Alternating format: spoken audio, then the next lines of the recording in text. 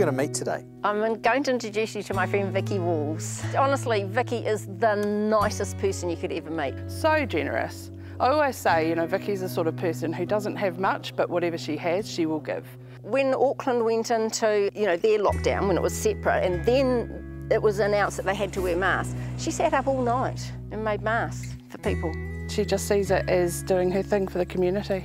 She buys the material herself, and fabulous materials. It's her bit of her passion, and she's giving them away. Initially, in the first round, actually, she wasn't even asking for postage, and then she realised that actually, you know, the bank account's empty, and if somebody can supply the $3.50 to send the masks and they ask for one, she'll send them 6, because 6 fit in the bag. She's that sort of person, you know. She's sewn that much that her sewing machine has died the death of 1,000 stitches. There's smoke coming out of that thing, you know, seriously.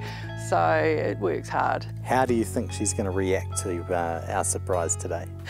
Oh, she's going to freak out. She's going to freak out, for sure. But I think it's just the best thing. She'll say, oh no, there's plenty of people out there that do more than me. She is absolutely the most generous person I know. So Vicki is currently volunteering at Riding for the Disabled. She's got no idea that we're coming. Fingers crossed it's only her that's startled, not the horses.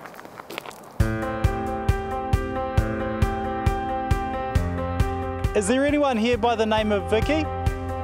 Hi Vicki. I'm Mike Thorpe, I'm from 7 Sharp. Me too. Do you have any idea why we might be here? No idea. Vicki, you're this week's recipient of the ASB Good as Gold. Oh my God, really? Yes. It's a great looking mask, by the way. Oh. Who made your mask? Me. I've made probably over 450 now, and just giving them to anybody that needs them. Well, ASB would like to give you $10,000. No. Yes. You guys don't have to do that. There's one rule. What's that? You can't spend it on elastic and material. 10,000. That's just crazy.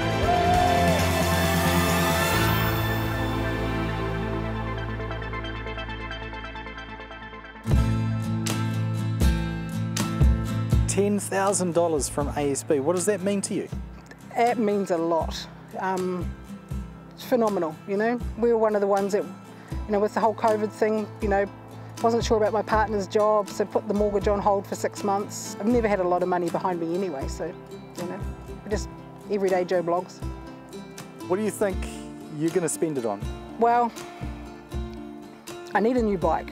So you need a new bike to be able to bike down here to continue to volunteer Absolutely. for RDA? Yes. It doesn't cost me anything, so why not? That is a pretty special quality. It's normal for me though, it doesn't feel special. Who suddenly has $10,000, you know, without even buying a lotto ticket? Just like that. It's amazing. See, I've got great friends.